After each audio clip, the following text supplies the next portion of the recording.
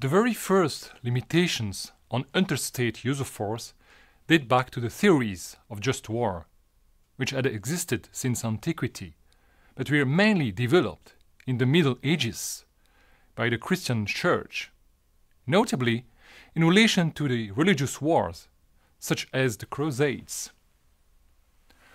According to those theories, insofar as a war was just, it was legal.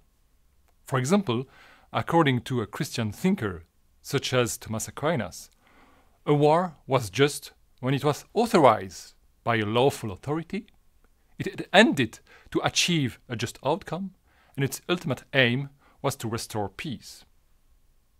It was therefore theoretically at least possible to distinguish between the just belligerent, whose cause for resorting to war was just, from the unjust belligerent, whose cause was unjust.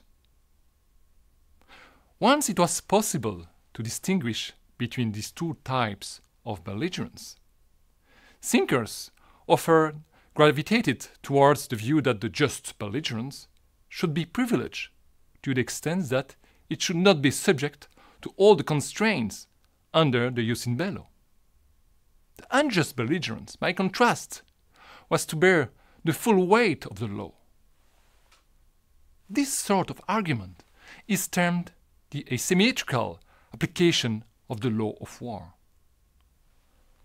Despite holding a certain superficial attractiveness, the idea of an asymmetrical application of jus in bello in favor of the just belligerent was a clear obstacle to both the application and development of jus in bello.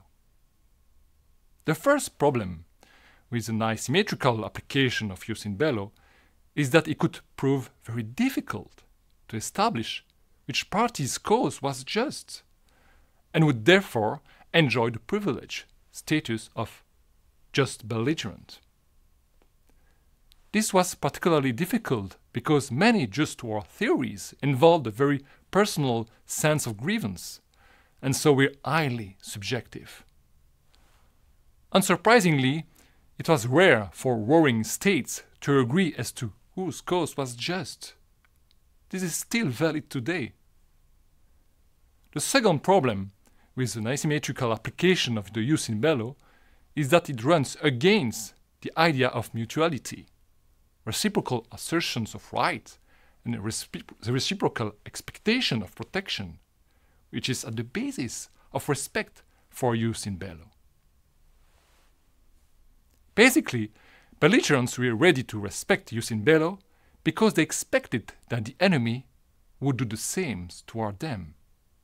Any asymmetrical application of jus in bello would expect one belligerent to respect the full jus in bello obligations that its enemy is free to disregard.